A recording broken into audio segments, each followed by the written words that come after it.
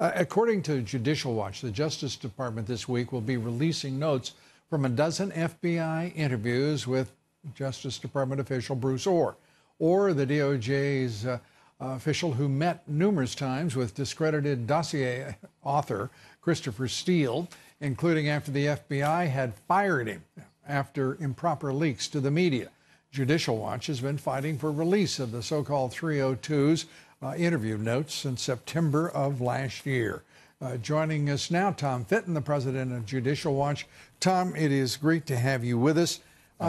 I want to turn to the idea that we're going to see some of these documents. I know that you've been apprised that will be the case. Why do we believe it?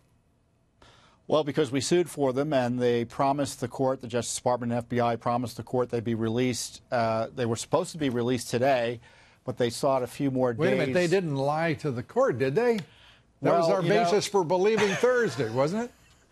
Well, their promise was broken today in the interest of further transparency, they tell us. And I am told reliably that it's not the first time they've ever broken a promise to Judicial Watch. Well, that's true. But on the other hand, they've been withholding these 302s in full. And I think thanks in large measure to the President's transparency initiative, they've rethought that. They have a new Attorney General there at the Justice Department. So we will be getting these 302s that Congress has sought for a long time, been unable to get. Do you have a sense of what it's going to reveal? What they're going to reveal? I think you summarized it nicely. Remember, Christopher Steele was paid by the FBI during the 2016 campaign, along with Clinton and the DNC also paying him. So it was a joint operation against Trump. They had to cut him off because of his leaks. And rather than cut him off, they thought of a way to get information from him still by using this cutout, Bruce Ohr, whose wife worked with Christopher Steele, Nellie Ohr. And so they were using him, Bruce Ohr, to launder information from the Clinton DNC spy, Christopher Steele, to target Trump. This is at the beginning of the Trump administration. My head hurts. We've gone over these realities for so long, and to find documentary evidence and now is critically important, as you've done. And congratulations. I also, you've also got documents that Comey had FBI documents in his possession? Really?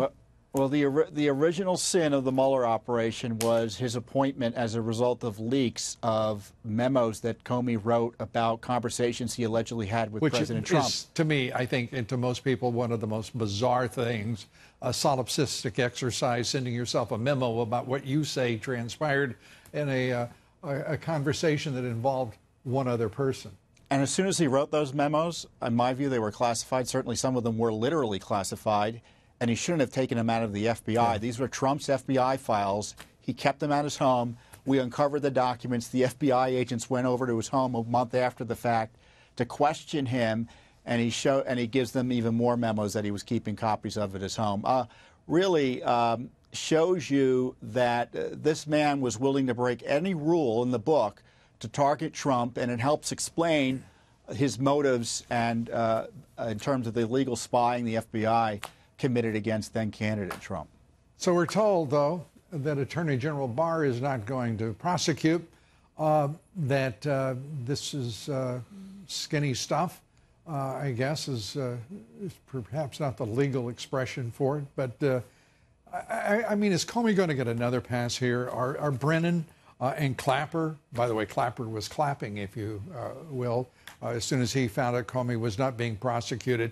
Are those three desperados, are they really going to get off after what they did to the President of the United States and the American people? Well, Comey admits to leaking documents he shouldn't have leaked. I don't understand why they let him off there, and it doesn't augur well that more complex prosecutions will occur. I don't understand what the Attorney General's thinking is here. Well, all hell will break loose, in my opinion.